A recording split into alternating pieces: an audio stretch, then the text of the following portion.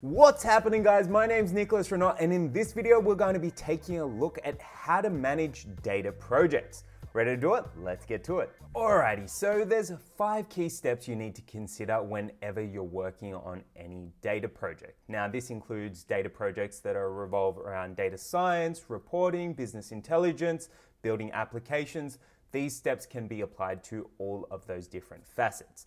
Now the 5 key steps that we're going to be going through in this particular video are fast planning and how to collect business requirements super quick, how to set up a Kanban board and actually work with user stories, how to plan your project sprints and what a sprint actually is, how to work with stand-ups and daily meetings, and last but not least, how to take everything that you've done and translate it into documentation that maps through as a traceability matrix as well. So that wraps it all up. Now let's kick this off and take a look at fast planning. So fast planning is really a way to quickly capture business requirements and what your users actually want out of this particular project. Now the way that this particular step works is by getting all of your project stakeholders in a room and giving them some sticky notes. Then in a time box period, what you're going to get them to do is write down what they want on that sticky note and place it on a board. Once that's been done, you'll have a group lead or a moderator, ideally someone with a little bit of experience in running data projects, to group these sticky notes together into different themes. From that, you're then going to be able to create user stories. Now, when you're doing this fast planning process, ideally there's a couple of key things that you want to think about. So you want to take a look at data security and permissions, as well as application security and permissions. If you've got calculations or if you've got machine learning models involved, you ideally want to work out what those calculations are beforehand and whether or not you've got any benchmarks for accuracy or thresholds for accuracy. You also want to take a look at your UI and flow, as well as any reporting you might need. You'd also want to consider reconciliation. So if you're pulling data from different sources, you want to make sure that that reconciles from your base to your application. And then the last thing that is always good to take a look at is importing and exporting. So whether or not you've got to bring in data and export it out. So take a look at that and think about that during your planning process. So this takes us to step number 2, user stories. So in this particular step, you want to consider user stories as well as the Kanban board. So we'll actually take a look at Trello in a sec and how to actually manage these user stories. Now, first up, what is a user story? Well, a user story is basically a business requirement, but it's got a little bit more context to it. Now, these tend to work a whole heap better than a standard business requirement or a standard technical requirement because they give context to what is actually being asked. Now, in this case, a user story has 3 key components: who, what, and why. The way to write a user story is by starting off with as a who. So in this case, it might be as a business analyst or as a data scientist or as a manager. I want to what? So in this case, you might want to build a prediction model, or you might want to generate a report, or you might want to reconcile against something in order to, and then this is where you specify your why. So your why is really why you're trying to do something. So it might be in order to inform stakeholders. It might be in order to do something faster. It might be in order to perform a particular process or get something done. So these user stories give a lot more context as to what you're actually trying to achieve. So in this case, an example might be, as a business intelligence analyst, I want to report on sales in order to inform the leadership team. Or say, for example, you've got a machine learning focus. So as a maintenance engineer, I want to use computer vision to detect defaults in a particular pipe or something in order to plan for maintenance. So user stories add a lot of richness to what you're actually trying to do. Now let's take a look as to how you'd actually set this up. So in order to manage user stories, I tend to use Trello. So you can access Trello by going to trello.com. And again, I'm not affiliated with Trello. I just find it super easy to work with and set up. So in order to set up your board and set up your user stories, all you need to do is scroll up here, hit the plus sign to create a new board. And in this case, you can select create board. And then we're going to title our board. So in this case, say our project is to do with predictive maintenance. We type in predictive maintenance, choose our background because that's important, and hit create board.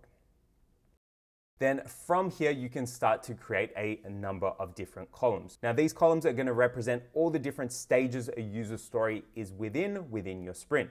Now let's build out these columns and then we'll take a look at how to do it. So in order to create a column, all you need to do is add in a title. So in this case, our first one's going to be backlog, and then hit enter. So I'm going to speed through, create the rest of the columns, and then we'll take a step back and take a look at what those columns actually represent.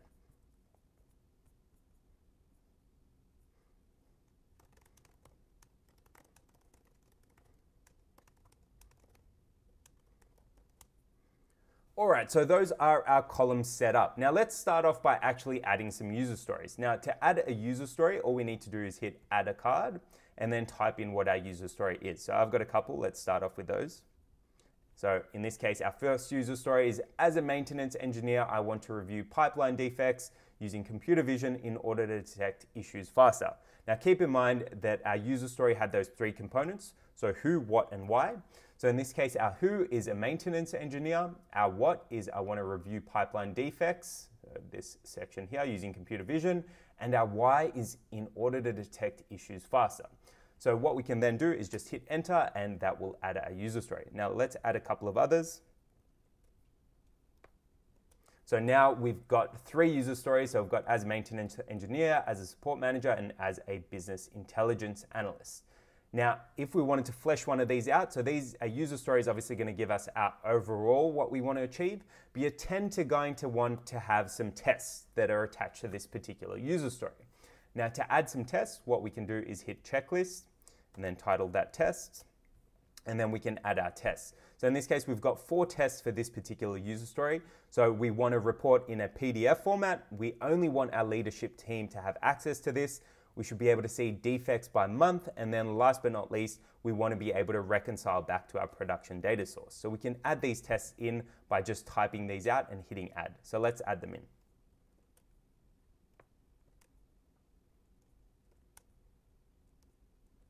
Okay, so those are our tests added. So you can see that we've got each one here. Now what we can also do is assign a team member. So what you might do in this particular case is assign your developer, you might also assign your tester, and you might also assign your business analyst. So everyone that's involved in this user story, ideally you want to have them attached to it. Now let's take a look as to how you'd actually progress this through each one of our columns. So we've got a couple of columns here. So backlog to do doing, testing, changes required, blocked, done, and archived. Now, during your sprint planning process, you'd start to work out what user stories you want to achieve in a particular sprint. Now, those user stories are going to be put inside of the to-do column. So this is everything that you want to achieve during a particular sprint. Now, as part of that planning process, you'd also step into your user story and you'd work out how much effort that particular user story is going to take. So in this case, we tend to use t-shirt sizes, so small, medium, or large. Ideally, you want to work out how long or how much effort is involved in that particular user story. So in this case, we're going to say this particular user story is small. Now, once your developer starts working on it, they're going to grab that user story and drag it into doing. So from this particular column, they're going to work on it and they're going to build it out. Now, ideally, what you want to have as a result of the development being complete is testing instructions that you can then pass to your tester. So this is going to work really well later on when we get to documentation. So once your developer's done building this out, they can then attach some documentation by stepping into the user story and hitting attachment. Then in this case, I've already got some documentation. Now, in this case, this particular evidence that we've attached is self-documenting. So you can see that it actually includes steps for how to test this particular user story. So in this case, we might choose what columns we want to display, then update our X and Y axis, and it also includes what we expect to see. So results are displayed in tab 1. So by doing this, you're able to pass through testing steps to your testers, makes it a whole lot easier to get through this flow a lot faster. So our evidence is now attached and our developer is now done. Our developer can then also add a comment in and then tag the person that they want to test. So in this case, I'm just going to tag myself. So we can hit comment under our evidence, then attach or mention our user and say ready for testing and hit save. And then what you can do is, now that our developer's done developing, they're going to grab this card and move it into testing. Now, if our tester finds no issues, then what they'd do is they'd grab this card and move it into done. If there's additional changes required, then they'd move it into changes required. So this just makes it a lot more visible for testers and everyone involved to see what's had a run at testing but potentially needs some changes. Now, if there's issues blocking a tester from actually going through and testing that, they'd move it into blocked. Now, in this case, we're going to mark it as done, and once that's done, after the sprint, what we'd actually do is move that particular card into archived, and then we can actually archive that list so that we can pick it up later and it doesn't mess up our board. Now, that's really how to manage your user stories. Again, we've got a couple here so we can move them through this particular step. And ideally what you want your user to do is tick off these testing steps as well. So they've tested that, they've tested that, they've tested that, and they've tested that. So everything works. Alrighty, back to our slides. So that really covers our user stories and how to manage your user stories. Now the next thing that you want to take a look at is how you plan your sprint. So your sprint is basically a time box period that you're going to use for this particular project. So really it basically allows you to condense what you're going to try to get done and focus on what you actually want to achieve. So there's a couple of key components to any sprint. First up, you want to set your sprint period. So this might be 2 weeks, 3 weeks, 4 weeks. Ideally, those numbers tend to work pretty well.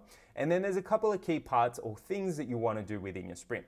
So every day you want to have a stand-up meeting, and we'll take a look at the structure for those stand-up meetings. But basically this is where you give an update as to how your particular component of the project is working.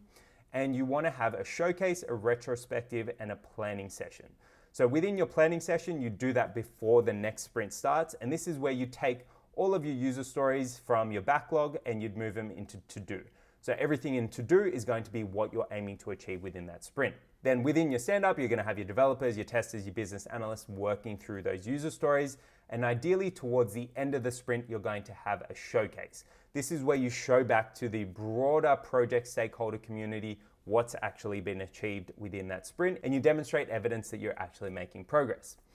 After that showcase, ideally what you want to do is have a retrospective. So this is where you look back on the project, you evaluate lessons learned, you update your incident and risk register, and you basically work out what you could have done better, if anything at all. And then again, you start your next planning process. So that really is your sprint in a nutshell.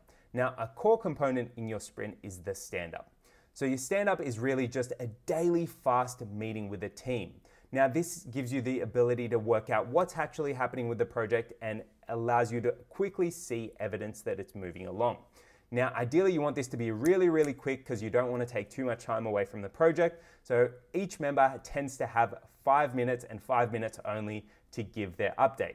And the update really takes the form of tell us what you've done, what are you doing, and if there's any blockers. But again, you want to keep these stand-ups short and sharp. Now, the last thing that you want to do as part of your data project is documentation. So we've gone through all of this effort to grab user stories and provide testing evidence. This is where it all comes together and you're able to demonstrate that you've actually achieved a user story. So within your documentation, ideally you can just have any Word document or Google Sheet. Ideally, you just want it to be something that you can take away later on and review as part of the project. Now, what you're actually going to do is you're going to leverage the user stories that you've already written. So in this case, you can see our 3 user stories, and you're just going to use the testing evidence or the development evidence as part of documentation.